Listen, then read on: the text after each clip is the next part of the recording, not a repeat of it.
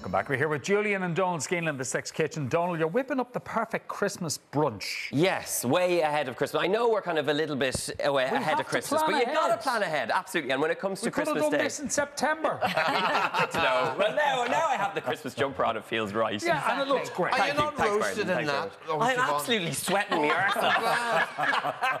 But no, I'm fine. This is a beautiful recipe to make for Christmas Day, or you could do it for Boxing Day, Stephen's Day, whatever you're doing.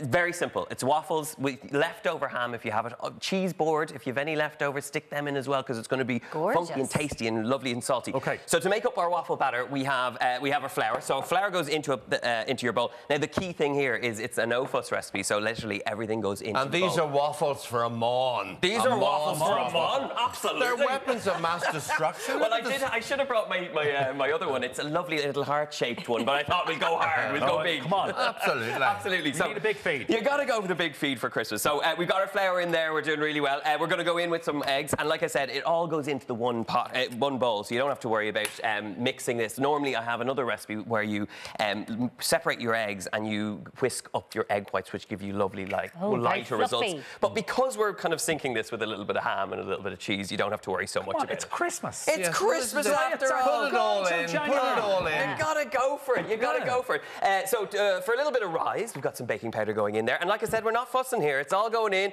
A little bit of salt and pepper because it is a savoury waffle mixture. And literally, all you're going to do is whisk that up until you have a rough batter. Now, this is the beauty of this recipe. Once you have a savoury waffle recipe under your belt, you can do with it whatever you fancy. Like I said, we're going ham and cheese. But if there's Brussels sprouts, stick them in there. Roast potatoes. No, not really. No, don't do that. Brussels sprouts, love.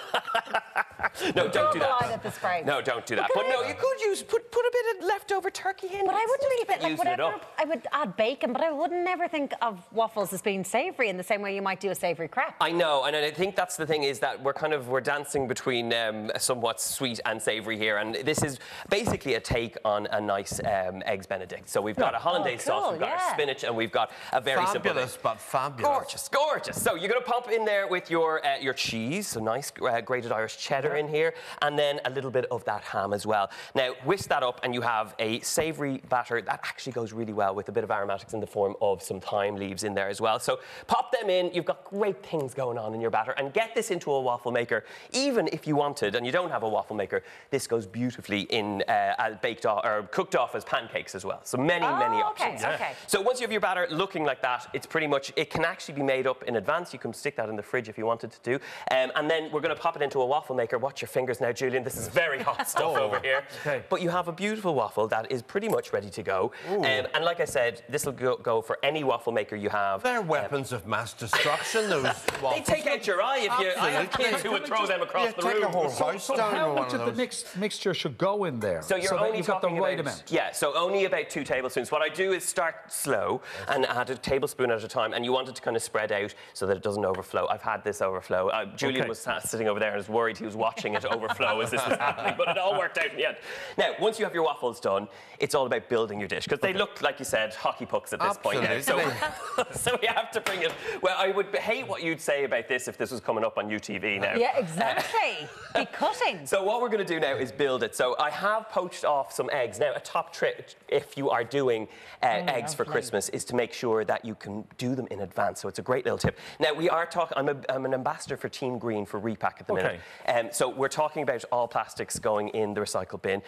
So really handy, especially coming up to Christmas. I know people are going to have wrapping paper, they're going to have plastics, they're going to have hard plastics, but all the plastics can now go in the recycle bin. And that's the message. Recycled that. No, wouldn't have. That's the thing. It can all go in there. there. In the general waste. Exactly. Now, very quickly, poaching eggs, because I think it's something that scares the living bejesus out of everybody. Okay? You're telling me. What I'm not going to do one now because it'll go all over the place. Oh, but you scaredy cat. It's live TV. Do you want me to do it? I'll do it. No problem. No problem. Up, okay, we'll stick up the temperature. So, top tips: vinegar, salt. That's going to help you coagulate the egg white on the outside.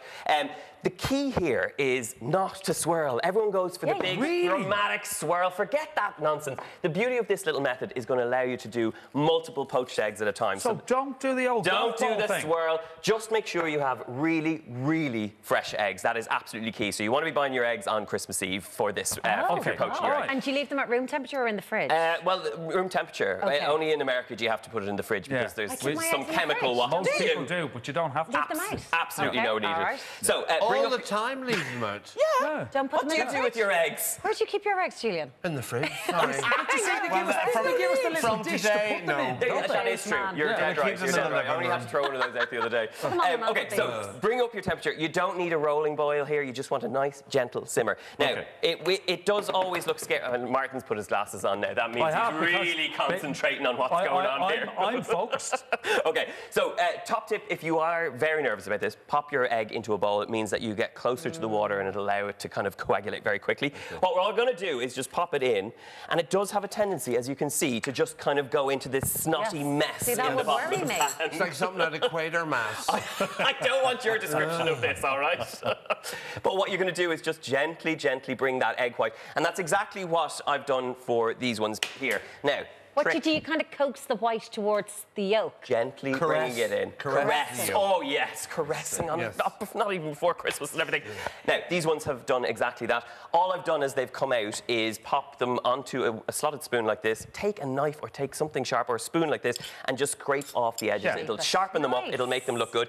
And when you have your poached eggs, if you want to do this in advance, the great thing is they can come from the fridge straight into hot water like this. You're going to bring them back up to temperature and you have all your poached eggs done and dusted. You're just reheating them at this point. And they need to go in for how long? They are only going to take about 30 seconds, just until they reheat through, basically. But the water has to be boiling, of course. The water has to be simmering to this point, simmering, right. So we're going to pop on some nice sautéed spinach. All I've done is pop a bag of spinach with some butter and basically cooked it out until it's nice and soft. You know what spinach is like in these sorts of scenarios. It goes to nothing.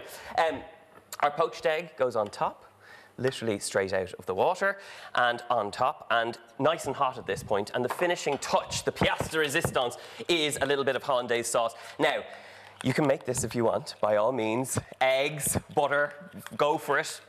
Or you can just buy a jar. Or just buy a jar, come on! Like, make it easy for yourself. You got to make your life easy around Christmas. Now, what I would say is sometimes it's a bit boring. So spike it with some lemon juice. Spike it with a bit of tarragon is absolutely gorgeous. Salt and pepper it up, but make sure it tastes good. A little bit of lemon juice here as well. Hollandaise over the top of this, and like poached eggs, spinach, gorgeous things happening here. All you got to do now is to the table and everybody's happy. You're finishing that off. Lots of great comments coming in, Julian. People love you and miss you off the TV. Oh, God love them. But they can still have a little bit of Julian. In their lives, yes. You're available. Yes, there's a company called Irishify, and there's a lot of sports personalities and comedians and things on it, and Z-lister, myself. And people can request you or me to do birthday messages, wedding anniversaries, messages to anything. And it's irishfy.com. I'm going to have to say goodbye to everyone. We could talk to you all night, and we do want to. And we will. But that is all the time we have. Thank you to all of our guests. Thank you to Julian. Thank you to Donal for the waffles. I'm not even listening to me anymore.